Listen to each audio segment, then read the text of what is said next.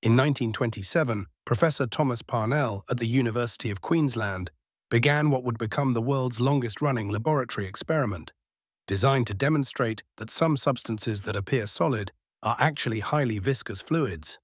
Parnell heated a sample of pitch, poured it into a sealed glass funnel, and allowed it 3 years to settle before cutting the stem in 1930, beginning the glacially slow process of the pitch flowing downward.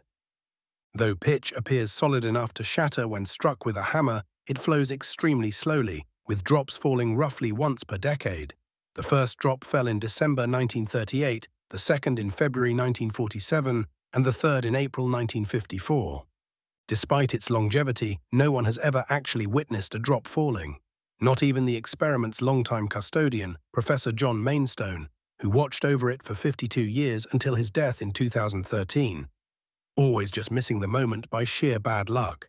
Today, the experiment continues under 24-hour webcam surveillance at the University of Queensland, with the 9th drop expected to fall sometime in the 2020s, having already provided valuable data showing that the pitch has a viscosity approximately 230 billion times that of water.